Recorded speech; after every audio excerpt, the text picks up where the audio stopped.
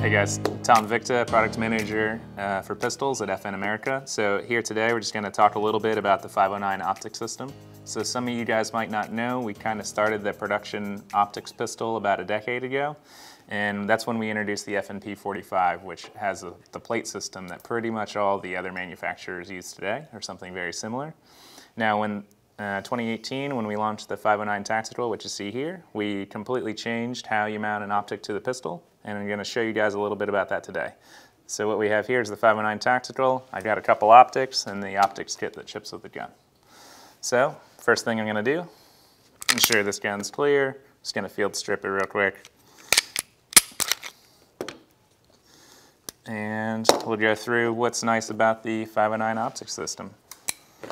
So the optics kit ships with all the 509 optics ready pistols like the Tactical we have here, and then the Midsize MRD. But first thing I'm going to do, I'll cut this open, get our Allen. It's actually a Torx wrench. So one of the nice features about this system, it includes pretty much everything you need to mount all the different optics, and everything is Torx screwed, so you don't have to worry about stripping these screws out. But let me remove these, and we'll go through and mount a couple optics. So one nice feature about this is they're all self-locking threads. So when we mount these optics on here, you don't have to add any thread locker or anything like that. You just torque it down to about 22 inch-pounds. That's inch-pounds, not foot-pounds. And then you can shoot it worry-free. And one of the nice things then, we'll touch on it here with the Delta Point Pro.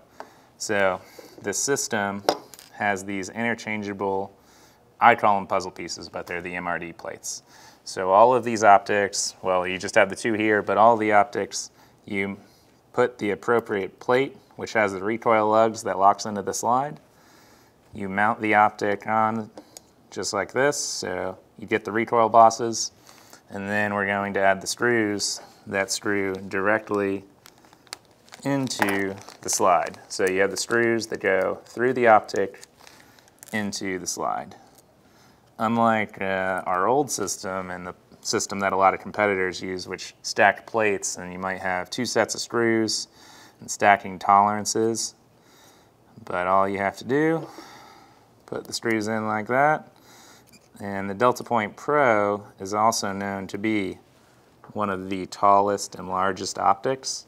So you tighten that down to about 22 inch-pounds, and you don't have to worry. And like I said, with this being a very tall optic, with most guns, you wouldn't be able to use the backup iron sights.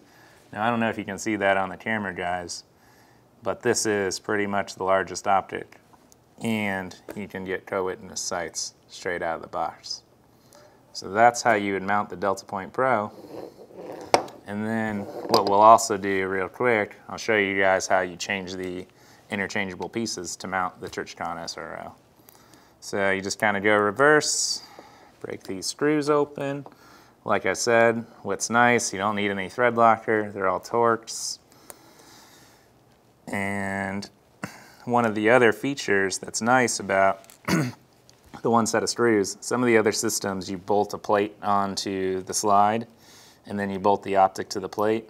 Now the problem with that is you can't really check the tightness of your screws without removing the optic. And then when you remove the optic, you got to go re-zero your pistol. So that's one really nice feature about just having one set of screws. Now what I'm going to do right now is mount that Trijicon SRO. So cut open the appropriate hardware that's included.